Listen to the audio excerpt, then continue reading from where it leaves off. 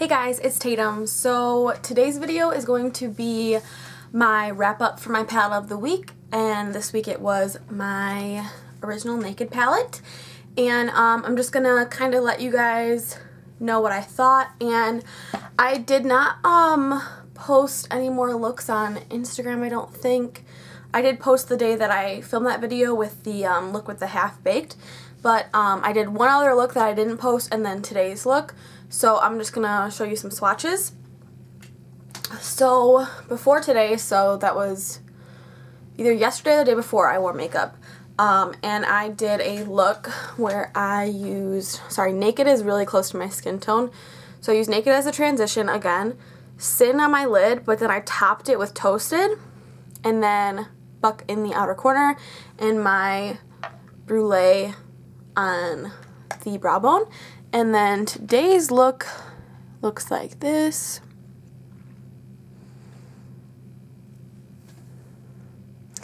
And today my lid color, basically the only thing that changed is my lid color, and that is Sidecar.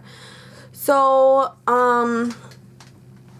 basically I'm kind of like, you know, Naked was my very first palette, so I think I'm probably going to keep it. To me, I don't feel it's necessary because now that I have so many other things, it's not like the end-all be-all palette for me.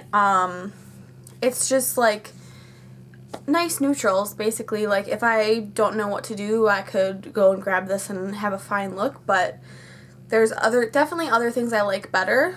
But I definitely am going to keep it.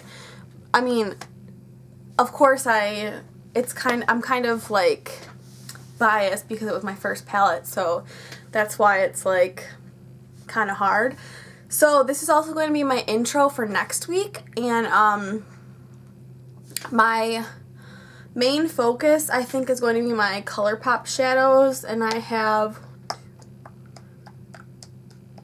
12. I got the Shaaanxo kit, and then I picked up I picked out all the other colors.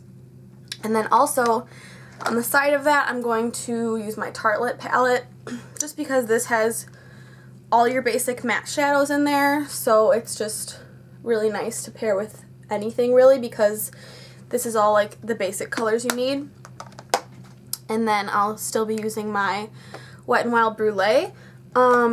I think I'm going to do a separate video showing you guys like all my ColourPop shadows, but I think that's going to be like my palette. So, because I want, you know, I bought these and I've used 2 of them, so it's like, you know, I want to test them out and do some different looks and see what I like. So I think my next video is going to be my ColourPop eyeshadow swatches.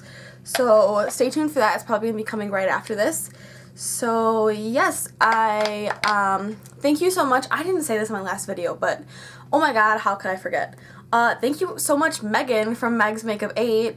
You're amazing. And she gave me a shout out in her weekly repeats and reviews, not this weekend, but last weekend. And since then, I was like, you know, I was excited because I was like almost at 100 subscribers. Now I'm almost at like 180. And that's so crazy to me, and you guys are so awesome, and thank you so much, Megan. You are beautiful and amazing. And I sent her a little thank you package, which I hope she's going to be getting soon, but maybe she'll show you guys some of that stuff. And yeah, thank you so much for watching. Please subscribe if you're not already, and I will leave my other social media down below.